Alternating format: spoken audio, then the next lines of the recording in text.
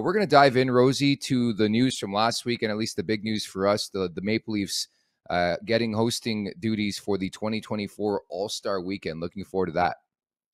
Yeah, pretty cool. That's a big dog job when you look at those events that they put on, the Winter Classics, the Heritage Games, the draft, the All-Star Game, the Stadium Series. Is, my God, is that ever a lot of planning and logistics that go into something like that? So it'll be cool to pick his brain and see how they go about that and how far out they plan that kind of stuff, because I don't imagine it's easy.